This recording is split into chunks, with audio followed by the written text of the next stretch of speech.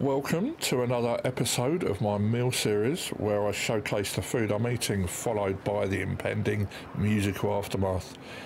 In this one, I visit Curry36 at Berlin's main station to sample the default German fast food, Currywurst and fries.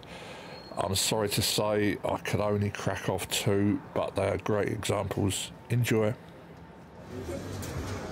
Okay, feast your eyes on this. Currywurst and chips. Right, this is my first session. I thought I'd order them one at a time so I don't look like a greedy pig. So I'm going to get this down me now.